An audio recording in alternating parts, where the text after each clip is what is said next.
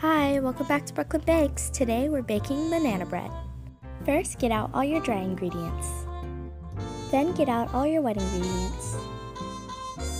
First, we're adding all our dry ingredients. 2 cups of flour, 2 teaspoons of baking soda, half a teaspoon of salt, and 2 teaspoons of cinnamon. Mix together until fully combined. Then we're going to form a well in the center. In the center, we're going to add our wet ingredients.